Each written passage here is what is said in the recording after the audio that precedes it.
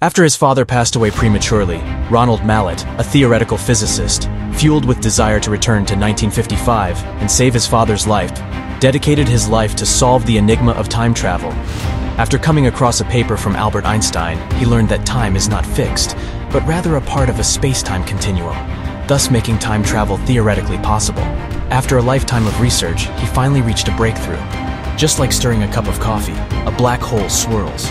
But as a black hole rotates, the immense gravity is actually twisting time. He figured, by using a ring of rotating lasers with immense power, light can create gravity in a closed loop that would allow traveling backwards in time.